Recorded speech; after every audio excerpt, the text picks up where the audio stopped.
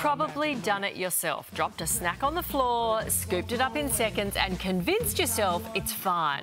The long-standing food folklore is often referred to as the 3-second rule.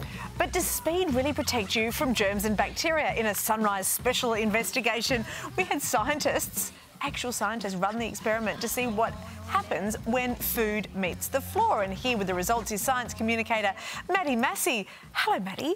OK, so talk us through the experiment. What did you do? We started with 2 types of food, plain dry toast and sliced boiled egg. And then we dropped it on the ground and we left it there for 2 seconds or 10 seconds.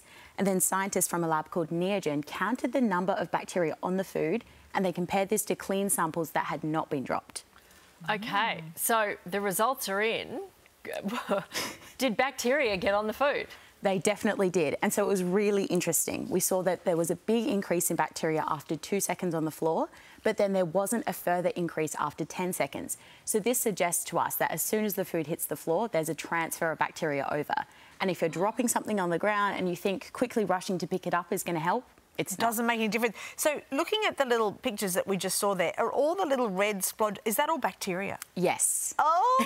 How does it get on there in 2 seconds? Oh, the bacteria, they just go bing.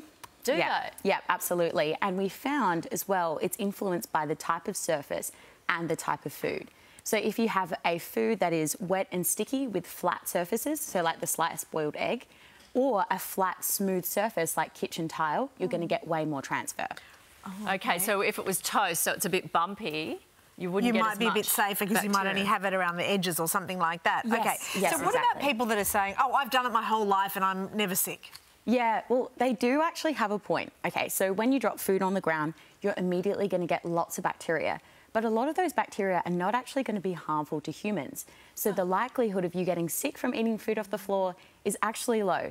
That being said, I'm not recommending it. OK, because I am not that germophobic, so I would do this all the time. But you wouldn't do it, say, in a public toilet. Oh, no.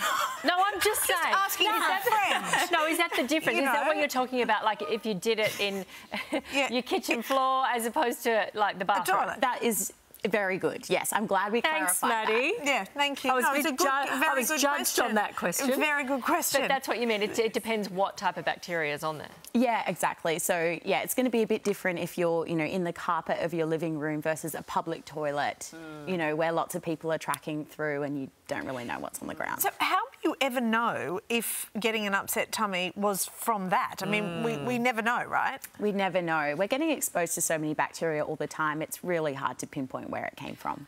OK, before we let you go, we've got to do... Could I ask you this question? This is weird. I saw this one too. There's a trend going around online that if you cook rice, then you freeze it, then you reheat it, it has less calories. Is that true? That is actually true. It's really cool. Yeah. So the process of that heating and then cooling increases what's called resistant starch. And this is a type of starch that isn't digested as normal in your small intestine. So you're getting less calories, you're getting less carbohydrates and less of a blood sugar spike when you eat that rice. And so that's better for you. Did you hear the shock go around the studio floor then?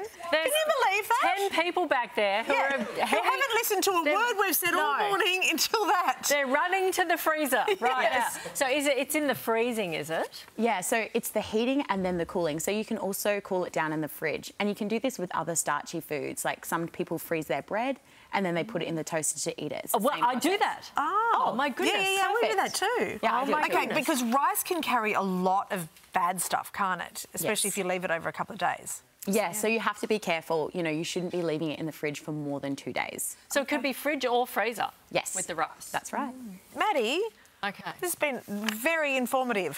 Thank you. We need to get you back. So much. This is Sunrise Investigations. We're getting actual scientists to do actual lab tests. We've got white coats and everything. Yeah. Have you got a white coat? Can you wear that in next time? I do. Maybe I should bring it next time. Bring it next time. If you've got something that you want us to investigate, let us know. Because people would have so much that they see online and they think, we don't know whether that's true.